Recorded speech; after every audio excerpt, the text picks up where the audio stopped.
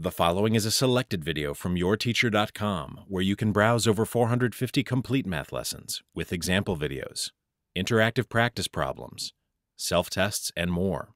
Try a complete lesson today at yourteacher.com. Let's start by reading this problem through.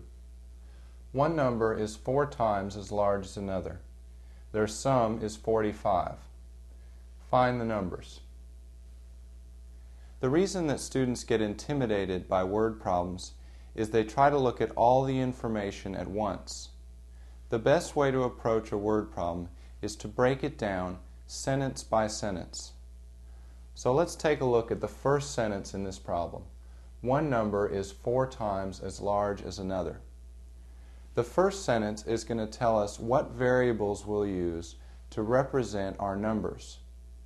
So if you use x to represent one of our numbers, and one number is 4 times as large as another, we can use 4x to represent our other number. And always label your variables. Let's call x our first number and 4x our second number. Now let's look at the second sentence. Their sum is 45. The second sentence will tell you how you're going to set up your equation. Their sum, if our variables are x and 4x, will be x plus 4x. Is means equals 45. Now we have an equation and we can solve for x. We start by simplifying the left side to get 5x equals 45. Divide both sides by 5 and x equals 9.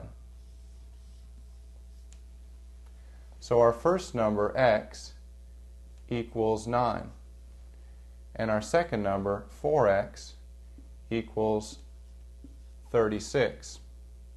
So our answers to this problem are 9 and 36. A common mistake would be to say that your answer is just 9. Make sure you go back up to where you labeled your variables and give both answers to the problem.